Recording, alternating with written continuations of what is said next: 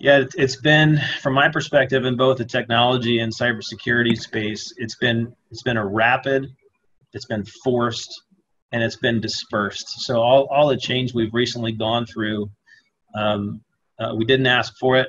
It happened quickly, and it's kind of spread us out a little bit. So now we're trying to control and secure multiple networks.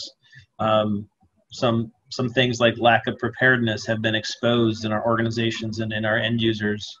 It's created demand for rapid innovation and our ability to distribute technology and new communications methods, to our folks. And Aaron will talk to that for sure.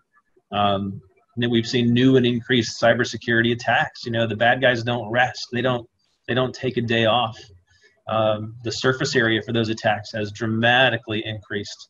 Now you're working with all of these disparate networks, as well as still thinking about what's back home at the ranch, still thinking about your server closet and your data center and wanting to secure those, of course. But in the process, the perimeter has just disintegrated. We don't really, there is no perimeter anymore. And so now we're having to expand the way that we think about all of this stuff. And so that's my quick three bullets is it's been rapid, it's been forced, and it's been dispersed.